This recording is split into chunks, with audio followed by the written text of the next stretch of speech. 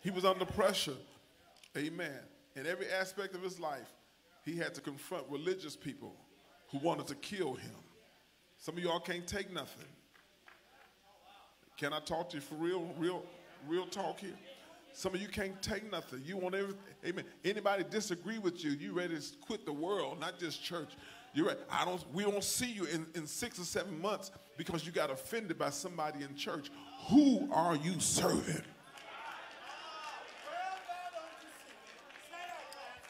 Who are you serving?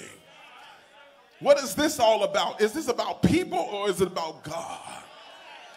When it's about God, you don't care what people think about you anymore. When it's about God, guess what, y'all? I love y'all and y'all respect me greatly, but it ain't about me. It's about God. Can you handle pressure? Can you handle not getting your name called and still, for the work you've done and still do it? Can you handle being chastised by the scripture? Because guess what? I know we live in a feel-good era in the church where we want everything to be about prosperity. But can you handle chastisement and say, Lord, it's your will, and I'm still coming to church?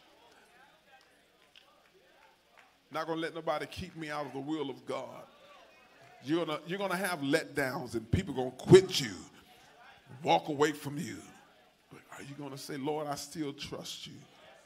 Some of you right now, amen, your man, your woman left you, and you mad as hell. Somebody say glory to God.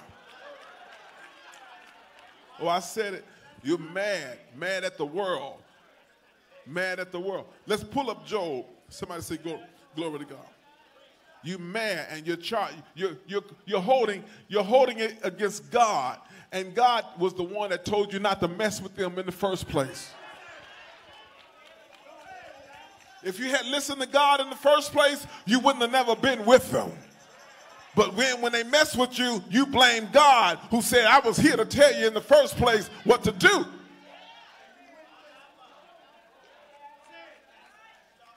You're under pressure. Lord, they left me, but I'm still going to serve you. They hurt me, but I'm still going to serve you. Oh, I know I'm talking good because I see it in your face. You're like, that's all right, amen. You need to hear this gospel this morning. I ain't got no hoop. I could do that still. No. You need to hear it. It needs to go to your belly. It needs to get in your spirit. You need to hear. You need to hear this morning what God has to say. I'm not in this for entertainment and to change keys and put my leg all on a thing. No. People need to hear the word of God straightforward. Amen. Not entertainment. We got enough entertainers in the pulpit. We need some preachers of the gospel that's going to tell the truth and make you think when you leave here. If you just want a good time, you can go to Great America and get that. Somebody say glory to God. But I want to know if there's somebody that needs the word that will change you and keep you.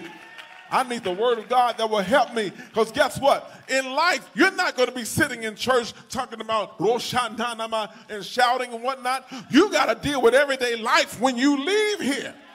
And you need something that's going to keep you so you won't crack when pressure is on you.